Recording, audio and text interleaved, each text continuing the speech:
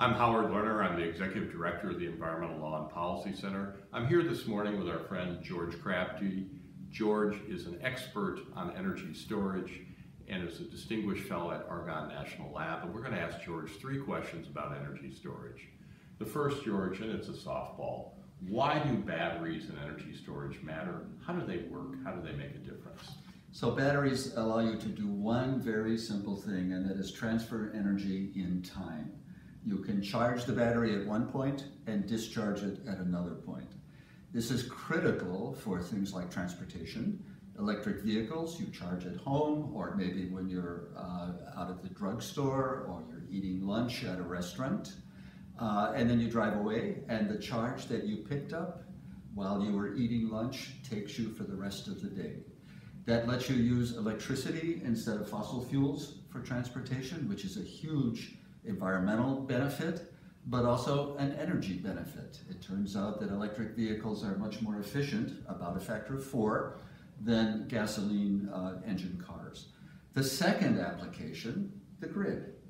We build the grid in a just-in-time basis, so we have to balance exactly the energy we produce with the energy we use on a second-to-second basis. That means you have to build the grid for the peak demand. That peak demand is about 40% higher than the average demand, and that means you're building 40% more infrastructure than you need. So there are lots of ways, especially with the advent of renewables, wind and solar, which are variable in time, that energy storage can dramatically accelerate their integration into the grid. So how's this a game changer? We say sometimes that solar energy plus battery and other storage is a game changer for the electricity system. With your work at Argonne, how does that piece together? So one of the very interesting things that's happened in the last 6 months, if you follow power purchase agreements, in Nevada and Arizona, the combination of solar plus storage can now provide power at less than 3 cents a kilowatt hour. And that is certainly a game changer.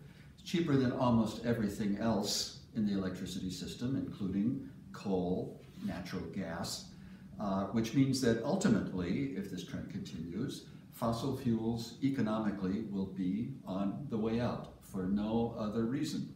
And that is a big change from the way things work. You know, that 3-cent point is absolutely key. So for example, the Clinton nuclear plant in Western Illinois is about 3.2 cents a kilowatt hour for operating. Coal plants are in the 4 to 5 and sometimes even higher cents range.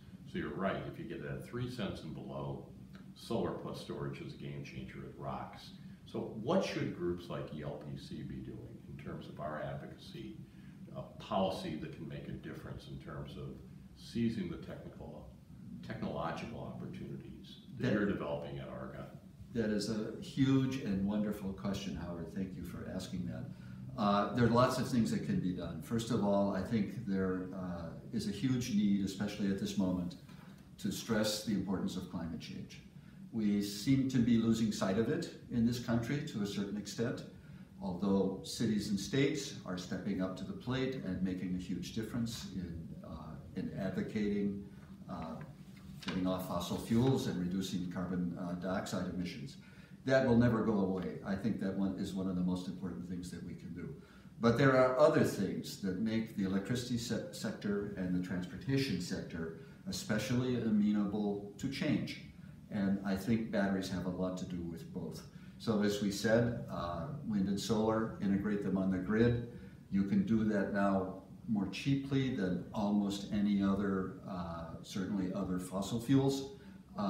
That should be stressed, and that R&D effort should be continued so that the price can continue to come down. I think ultimately that, although it won't solve all the carbon emission problems, it can solve about 2/3 of them, and that is a huge step forward. Oh, and that's where policy makes a difference. So thank you to George Crabtree for all you're doing with your colleagues at Argonne to accelerate battery and other energy storage. ELPC's 3 questions with the experts, George Crabtree, Argonne National Lab.